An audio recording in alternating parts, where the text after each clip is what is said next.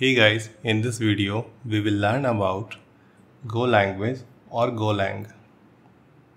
Go language is developed by some Google developer Robert Grismer, Robert Pike and Ken Thompson in 2007. Later on in 2009 they launched as an open source language. So why Google created Go language?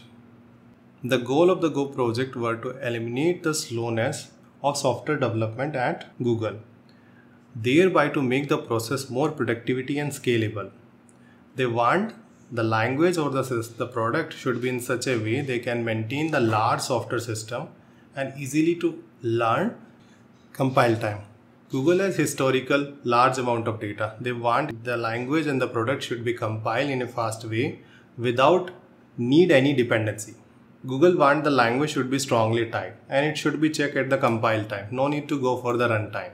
Google has very large amount of the text data. They want to compile in a very efficiently way and get the good amount of result. Concurrency. Concurrency is about to dealing with lot of things at once. Google has large amount data. They want to process data in multiple independent tasks. So Google created Go language for compile, concurrent, garbage collector, easy language curve and type language. It is an open source project. Google import the public repository. Another question is why we should learn Go language. There are multiple reasons to go with Go language. Go is very small, simple and easy to learn language. Go has exceptional concurrency feature and very easy to use.